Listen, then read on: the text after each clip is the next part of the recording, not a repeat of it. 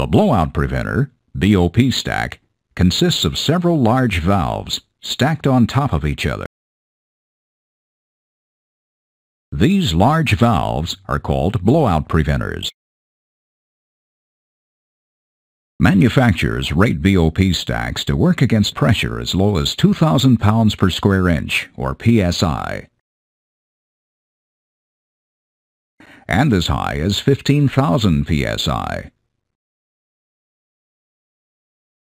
That's about 14,000 kilopascals to over 100,000 kilopascals. Rigs usually have two kinds of preventers. On top is an annular preventer. It's called an annular preventer because it surrounds the top of the wellbore in the shape of a ring, or an annulus. Below the annular preventer are ram preventers.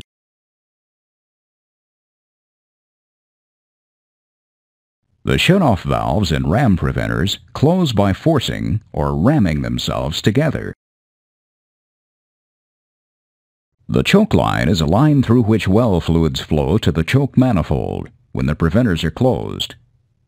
Even though the preventers shut in the well, the crew must have a way to remove or circulate the kick in the mud out of the well. When the BOP shut in the well, mud and formation fluids exit through the choke line to the choke manifold. The manifold is made up of special piping and valves. The most important valve is the choke. The choke is a valve that has an adjustable opening. Crew members circulate the kick through the choke to keep back pressure on the well. Keeping the right amount of back pressure prevents more kick fluids from entering the well. At the same time, they can get the kick out of the well and put in heavier mud to kill the well, that is, regain control of it. The well fluids leave the choke manifold and usually go to a mud-gas separator. A mud-gas separator separates the mud from the gas in the kick. The clean mud goes back to the tanks. The gas is flared or burned a safe distance away.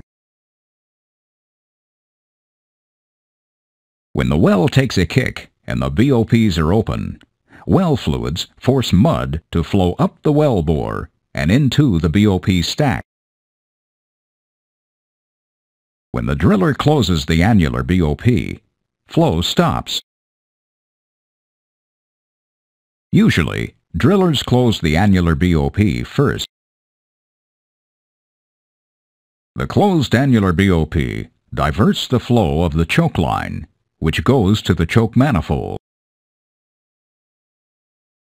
The driller can open a valve on the choke line and safely circulate the kick out of the well through the choke manifold.